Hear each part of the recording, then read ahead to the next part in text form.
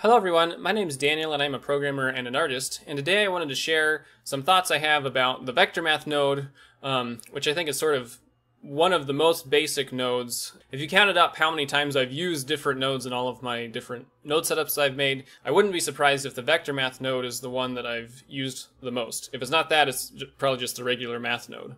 But before I get into the vector math node, I wanted to go over some higher level concepts and sort of talk about why I picked the vector math node as a starting point.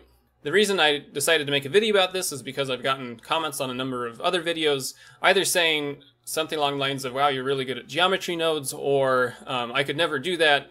I've tried to use geometry nodes, but it's too complicated. I don't know where to start.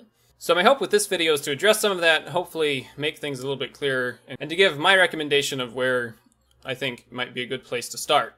So I guess how I might try to explain that is, you could imagine you're going to try to build a house, right? And if you just try to build a house, you don't know where to start. There's too many things to do. And it's sort of the same with geometry nodes. If you want to make a geometry node setup that does whatever, fill in the blank, that's probably too complicated. It might need, 100 nodes or something. So then you have to break that big idea of, say, the house into its smaller components. So you might say, well, we need a foundation, and we need walls, and we need, plumbing and electrical, and we need a roof and different things. And those are the smaller tasks that make up the bigger task of building the house. So then if you take all those smaller tasks in the node group, those might be, sub-nodes, nodes within a lot. You might have a big node that does some complicated thing, but then inside of that node group, there might be smaller node groups that do simpler tasks. And then inside of that smaller node group with simpler tasks, you could have individual nodes, right? So then if you're building a wall, that might be broken into the tasks of like measuring and cutting and attaching a board with nails or, something along those lines. But then that small task of measuring or cutting is repeated across a bunch of the larger tasks. So you're going to measure when you're framing, you're going to measure when you're doing the sheeting, you're going to measure when you're building the roof, you're going to measure when you're building just about anything. So then you could kind of say that the smaller the task becomes, if you're just measuring, you can apply that task to a lot of different applications, but it doesn't do all that much by itself. If you just measure, you're not actually getting anything done, you're just finding out some information. So then you could go and you could put together some measuring and cutting and attaching and say this way of measuring and cutting and attaching makes a wall. So now you've made a larger task out of the really small tasks, but that larger task can't be used to make the roof because that's done differently. Even though you're still measuring and cutting and attaching using all of the same subcomponents, you're doing it in a slightly different way.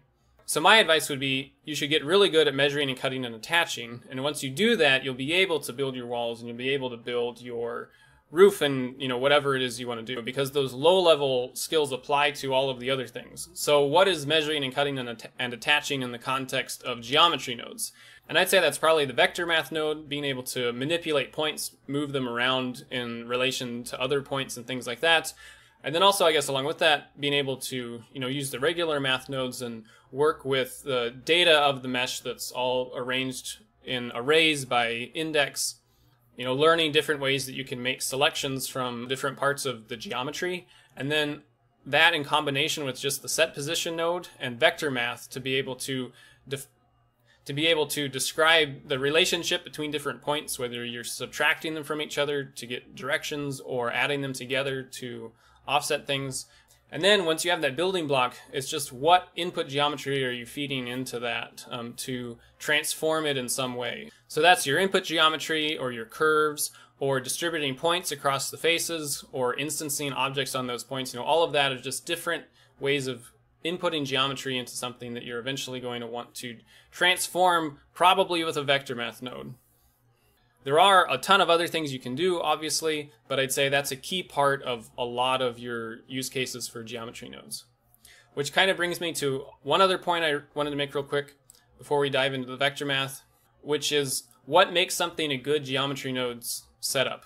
One way you could define a geometry node setup as being a good geometry node setup is by saying, well, the thing that it makes is really cool. And I think that's a fine definition. I've definitely made lots of geometry node setups that just do something cool. But I think a better metric might be how reusable the setup is. Because essentially when you make a procedural geometry node setup, what you're doing is automating some process that you would otherwise have to do manually. And so the more you can automate the processes that you need to do over and over again, the more time you should save by investing the time in making that geometry node setup because you'll be able to skip over some of the time of making it manually every time you need to do it in the future, because you have this setup that does it procedurally. So I guess what I'm advocating is hopefully reflected also in my geometry node assets. It's like start with the vector math node, then combine a few of those together and make a node that just bends a curve or shortens a curve, or does something very simple. And then you can take that node and another node that does something equally simple and combine them together, and you make a node that's a bit more complicated. And then once you start having those more concrete tools that actually make a tree or something, well then you can combine it together, like the example I gave the other day, and make a forest really fast. Instead of making a node group that makes a forest, what I essentially did was made something that can spawn a curve, and then made something that can select parts of that curve, and then spawn curves on those curves. Those are all individual node groups. And then there's another node group that defines, the radius. And then you combine all of that together, and you have, your trunk and branch generators, and then your leaf generators. You combine all of those together, and you have a tree generator. And then you take the tree generator together with the collection scatter node, and now you have your forest generator. But it starts small. So hopefully that makes sense as far as sort of my general thought process when approaching a geometry nodes project. So then, because I think it's sort of a fundamental building block, I wanted to talk about the vector math node.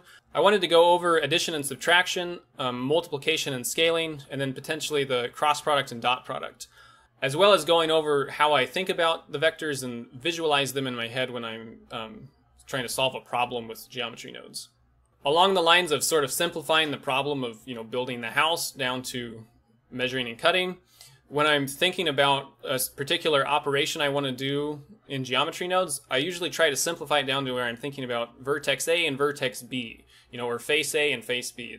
If you can simplify it to where you're just thinking about two example elements and how they relate to each other, it's a lot easier to, assign them arbitrary values and think about how the math for that might work out. So how do I think about a vector? The way I think about a vector is that it's an arrow, and it points from the origin of the world, so 0, 0, look at the 3D cursor here, to some point. And if you move that point around, that arrow will always adjust to reach to that point. I'd say an arrow is the primary way I think about it. You can also think about it as a line. I do that sometimes, especially if it's between 2 points and I don't really care about any directionality for it. It can also just be a point in space without the arrow to it, but there's still an arrow from the origin of the world to that point. So those would, I'd say, be sort of the three ways I primarily think about vectors. So either a point, an arrow from 0 to that point, or a line, which is usually how I think of it when I'm thinking about the relationship between 2 points or 2 vectors. So then I guess the question would be, how does visualizing a vector as an arrow help you solve problems? And I would say that once you visualize it as an arrow, you can manipulate it and transform it around. You can imagine it on a plane or a piece of paper, and you can slide that arrow around. So then once you're imagining this arrow in 3D space, you could imagine transforming it in some different ways. So your basic ones might be, scaling it up and down, or moving it around, or rotating it. Or you could take several arrows and draw arrows between the ends of those arrows, or, chain them together in some way. And the way you can do all of those things is with the vector math node and the different modes it can operate in. So the first one we might talk about is the scale operation, because it does exactly what it says. It scales the vector. So I have this node set up. It's just a point in 3D space, which is defined by this empty A, which I can move around. And then I just have this node group that draws an arrow from 0 to that point. So we can manipulate that point by scaling it. And we're going to scale it with a vector math node, and we're going to scale it using the Y position of our controller here. So if we slide that controller down to 0, you can see the arrow gets shorter until it's exactly on top of itself. And if you scale it up past 1, then it will extend in the same direction further than the point that we have defined with our empty here. So that's what scaling does. You can imagine it as stretching or lengthening and shortening the arrow. I guess another one we should mention is the normalize operation on the vector math node, because it's kind of like scaling, but it will scale the vector, no matter how long it is, to be exactly 1 unit in length. So if we just set this to normalize here, you can see it gets shorter. If I drag this over here, you can see it reaches to exactly 1 meter on the grid. and no matter how you rotate it, it will always be 1 meter long, but it will point towards the original point of the input vector. So the second operation I think we should talk about is addition, and to do that we'll need a second vector. So we have our red vector and our blue vector, and they both reach to different points here. And then if we were to add those together, we would get a third vector, which is the sum of them, and that would look like this. And so you can see if you move either one of these around, the yellow line changes and points in different directions. So how could you predict what the yellow line was going to do based on the red and the blue lines? And the answer to that is you take either one of them, and then you move the first one so that it starts from the end of the other one. And if you do that and follow a path through the blue vector and then through the red vector, where you end up is the yellow vector, because you're combining them together. And you could do that the other way as well. You could move the blue vector to the end of the red vector, and it would point to the end of the yellow vector. So the result of a vector addition is essentially the same as stacking a bunch of arrows end to end to end, and the result of all of the path of all of those arrows is the sum of those vectors. And then I guess one other thing to point out about addition is just like when you're adding two numbers together, it doesn't matter if you add 4 to 2 or 2 to 4, you still get 6 either way. It's the same with vectors. So if you put the blue vector to the end of the red vector, you still get to the end of the yellow vector. Same if you put the red vector to the end of the blue vector. So if you swap which socket those two are plugged into, you still get the same result. But that is not the case when you do subtraction, just the same as when you subtract two numbers from each other. So let's switch these vector math nodes on our yellow arrow to subtraction instead of addition, and we get this result. And you can see now if we swap the order of those sockets, the arrow points in the opposite direction. So then the question is, how can you visualize what happens when you subtract two vectors from each other?